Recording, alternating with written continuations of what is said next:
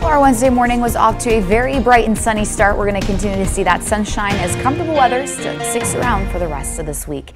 As of right now, hanging on to the upper 70s in a couple spots. Lots of sunshine. May end up seeing a little bit of cloud cover there overhead. Your dew point's also going to sit within the mid 60s for a touch of humidity today. Most importantly, though, we are going to end up staying dry.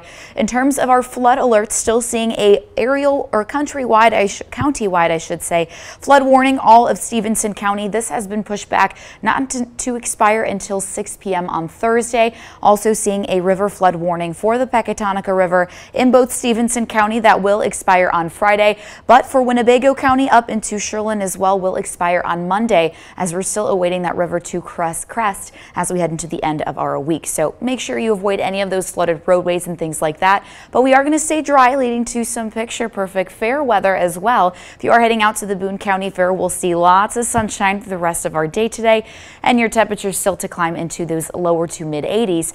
Likely to see that sun stick around for the rest of our day before we drop off into the 60s overnight. So 84 degrees for that forecast high, lots of sunshine.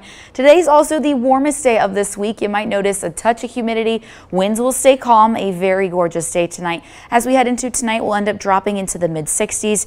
May see a couple clouds joining us, but we are going to stay calm and dry before we end up seeing a cold front coming through, bringing a very low chance for some sprinkles. So taking a look as of right now, lots of high pressure over our heads, keeping us dry. We'll have this cold front coming through. It will bring a very low chance for potentially a sprinkle early into tomorrow. However, most importantly, we're going to have another high pressure system coming in behind it, keeping us dry really through the end of this week and the weekend, also bringing very dry air with it. We'll see that low heat and humidity take us through the end of our week, especially by Friday. Your dew points will be in the mid 50s.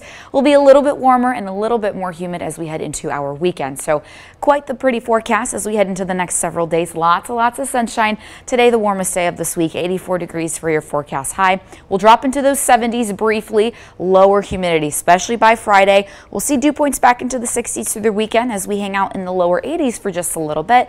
And in your most accurate 10-day forecast, we have another very low-end chance for rain on Saturday. Most of us, though, going to stay dry. That sunshine takes us all the way through next week as we then drop off into the upper 70s. Cassandra.